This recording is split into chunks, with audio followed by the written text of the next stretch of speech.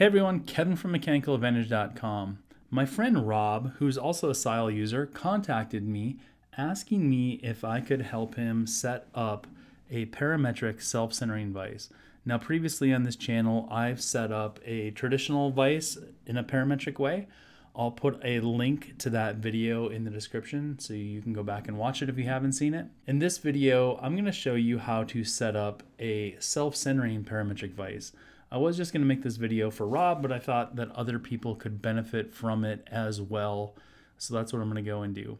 I'll put a link to the Lang website where you can download the 3D model that I'm going to use if you want to follow along. And if you don't want to follow along, but you still want a Lang self-centering vise, you can go to the data panel, go to all your projects, find the samples directory, and then cam samples. Go to the work holding folder, and in work holding, you'll see a folder named Lang. The style of vise I'm going to use today is the Macro Grip series. And in here, you'll see imperial and metric versions of all their models. I'm going to set these up the exact same way I set these models up in the work holding directory. I'm going to start out by going to the file menu and choosing open. And I'm going to browse to where I downloaded the step file.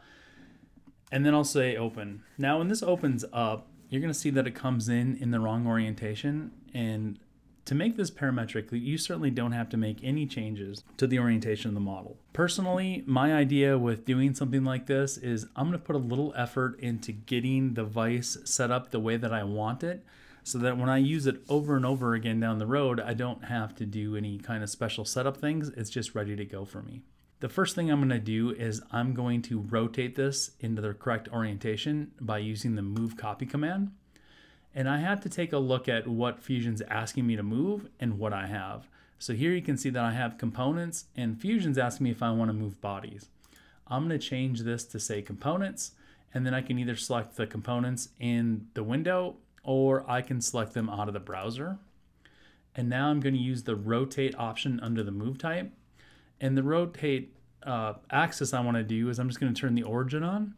And I'll use this red X axis right there, and I'll just rotate that by 90 degrees. Now I'm happy with that, so I'll hit OK. I'll right click and repeat the move copy command again. It's already set up for all the options I want, but I have to go reselect my components one more time. I'm going to select an axis. This time I want the Z axis, which is a little bit more buried. I can get there, but it might be easier for me just to expand out the origin and select the Z. And now I can rotate this negative 90 degrees, getting it set up the way that I want. I'm going to do a couple other little cleanup things. Again, these aren't necessary. This is just some of the things that I like to do when I'm setting up my models. I'm going to turn off the base.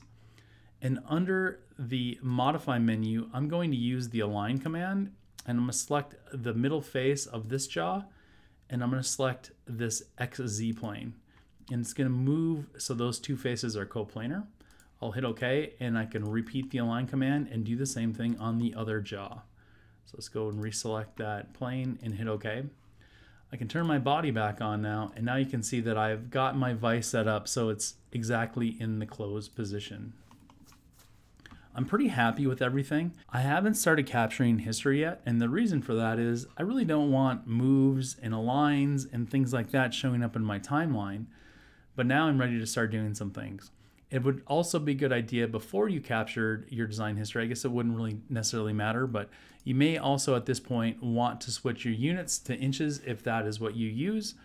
I'm just going to leave this in millimeters for this particular exercise. To capture the design history, I'm going to right click on the design name and choose Capture Design History. And now at the bottom of the screen, I'm going to see everything that I do from this point forward will be captured. I'm going to start out by creating an as-built joint. I have this base exactly where I want it to be. I don't want it to move. So I'll select an as-built joint between the base, and then I'm going to click on the word origin, and I'm going to click create a rigid joint there when I hit OK. So now I can't move that base, but I can still move the jaws. So I'll just revert those back into position. To make this a little bit easier, I'm going to turn off one of the jaws, and I also don't need to see the visibility of the origin right now, so I'm going to turn that off just to make it a little bit cleaner. I'm going to do another as-built joint. So from the assemble menu, I'm going to select as-built joint, selecting the base first. I grabbed the wrong thing there. Assemble as-built joint, selecting the base first, and the jaw second. And now I'm going to choose a slider joint type, and I'm going to move my mouse over this edge. Now, sometimes it can get a little tricky to grab that midpoint that I want to grab there. If that's the case, hold down the Control on Windows or Command on Mac, and you'll automatically snap to that point. As the model starts to move, one of the things I'm looking for is when it expands out that the number is positive. So if I drag this out, you can see that way the number is positive. If I go the other way with it, the number becomes negative. I'll just revert that back into position. I can also add a joint limit onto this right now. So I can expand out my joints, and I'm going to go to this slider, and I'm going to turn on a minimum. I want that to be 0, and the maximum, I'm going to set that to be about 30 millimeters. Now you can either go measure your vise and see how much it can open up in this particular orientation, or you can maybe go to the manufacturer's website and get that information. I'll hit OK, and everything will snap back. But now I can only move this jaw back and forth by 30 millimeters. I want to repeat the process for the other jaw. So I'm going to turn off the jaw that I just did and turn on the second jaw. And now I'm going to go do that same assemble as-built joint. I'll select the base this time and the jaw. But you'll see something here that, again, it's probably more my OCD than it really matters. When I apply this joint and I drag this out, the number is negative, and I'd rather that number be positive. So I'm just going to revert that back. I can delete that joint off, and I'll go reapply a different as-built joint. Unfortunately, there's no way to reverse this, so I'm just going to do an as-built joint, but I'll select the moving jaw first and the fixed jaw second, and now I'll go grab that same point. I grabbed the wrong one. Let's try that one more time. That's where holding down the Control or the Command becomes handy. There I have it moving in the right orientation, and I'll hit OK. Now when I drag it off, you see my number is positive, and when I go the opposite way, the number is negative. So let's revert that back, and I'll turn on my second jaw. Now, as I move these, it's not working the way a self-centering vise would work, so I have to add one more thing to it. From the Assemble menu, I'm going to go and add a motion link between my two slider joints, and I'll get a preview of what's going to happen. And now when I hit OK, the vise will only go to close, and it'll only open up as far as I let it. So things are starting to work the way that I want. I think I'm pretty good with getting the vise and the joint set up. Now it's time to work on getting my stock configured. From the Modify menu, I'm going to select Change Parameters, and I'm going to create some user parameters. The first one I'm going to create is going to be called Stock Width. This is my preferred method for adding parameters. I'm not saying this is right, this is just one of the things that I like to do is capitalize the different words inside of my parameter name. And I'm going to give this a expression of 100 millimeters, and I'll hit OK.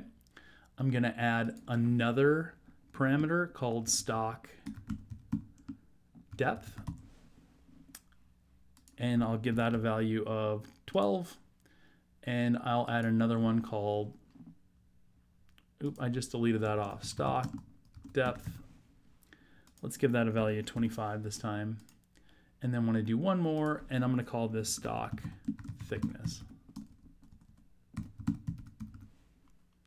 and I will give this a value of, let's call this one 12, and I'll hit OK. I'm going to do one optional one that really you don't need to. It's just one of those preferences. I like to be able to shift the stock in the vise left or right. So I'm going to create another one called X offset. And I'm going to set this to be 10 millimeters. And I'll hit OK. Now it'd be a good idea to add comments about what these different parameters do, especially if you're working in a team setting. So if other people open this up, they can clearly see what these different parameters change. I'm going to hit OK. And I'm going to right click on my design, and I'm going to create a new component, and the component I'm going to create is going to be called stock, and I'll hit OK. Now I just want to work on the stock, so just to clear my screen, I'm going to right click on stock, and I'm going to choose to isolate that component, so now all the other components disappear off the screen. I should also note that I haven't saved yet. I have no intention of saving this design. You may want to save this at this point. I'm going to create a new sketch on the top plane, and I'm just going to go grab the 2-point rectangle. I often find just grabbing the 2-point rectangle is more convenient, but I almost always change the type to be center rectangle. I'll do that over there in the sketch palette. Now, instead of typing in dimensions, I'm going to type in stock depth for that particular one. And I'll hit tab, and this will be stock width. And I'll hit enter. And now I've got those values set to those parameters that I created. I'll finish my sketch, and I'm going to extrude this up, stock thickness. So I'll start typing in stock and then select that from the list and hit OK. And there is my piece of stock. One more thing I'm going to do is go expand out the bodies and find the body. I'll right click on it and go to the opacity control. And I like to set this to about 50%. You can set it to whatever your preference is. Now I can right click and unisolate to bring everything back. I am going to turn off the body, and then I'm going to activate my top level component so I can see everything at the same opacity level. I can take my jaws and open them up to make things a little bit easier. And now I'm going to go and add a joint. So from the assemble menu, I'm going to choose a joint, and I can choose one side or the other. Now, if I put my mouse over this face and I hover over that point, you see which direction my x-axis is pointing? That's going to be my positive direction. And I think I'd rather have my positive direction go to the right. So if I just simply go to the other side and I hold down my control button or command button and I hover over that point, you'll see that now my x-axis goes the direction I want. So I'm going to select that point. And then I'm going to go to my jaw and I'm going to select the corresponding point that I want. Again, I'm just going to hover my mouse over that face, hold down my command or my control, and I can easily go grab that point. And the piece of stock moves into position. Now remember that X offset that I did? I'm just going to drag this off the direction I want to go, and it shows me that that's the 27mm field right here. So I'm just going to clear that and type in X, and there's my X offset. And when I hit OK, you'll see that the stock is now shifted to the right slightly because of that X offset value that I gave it. I need to attach this jaw to the stock, so I'm again going to do an assemble and a joint. And this time I'm going to go grab that same point on the stock. So I'll hold my controller command to grab that point, and I'm going to go grab the other face of the jaw. Now, by default, because I'm doing a rigid joint, Fusion's going to complain because it can't be aligned on one side and aligned on this side, but yet the stock shifted by 12mm or 10mm. So I'm just going to go grab that point over here. It's going to complain about it. That's fine.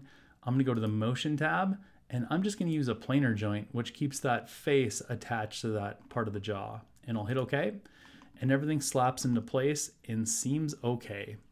I can turn my body back on, and now we can give a little check to see if we've got everything working okay. At this point too, you may want to turn your joints off. So if I choose modify, change parameters, I can go to my stock width and I can set this to 125 and I'll hit enter. You see the stock gets wider. If I go to my X offset and I type in 0 and hit enter, it centers the stock in the vise.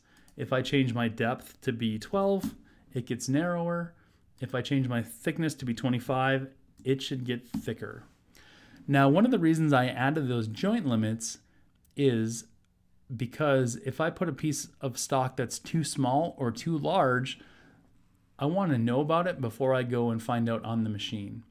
I know that the step on these jaws is 3mm. So when these two jaws are touching, the distance between those two jaws are 6mm. So if I change my stock depth to 6, everything will be okay. Those two jaws are now coplanar.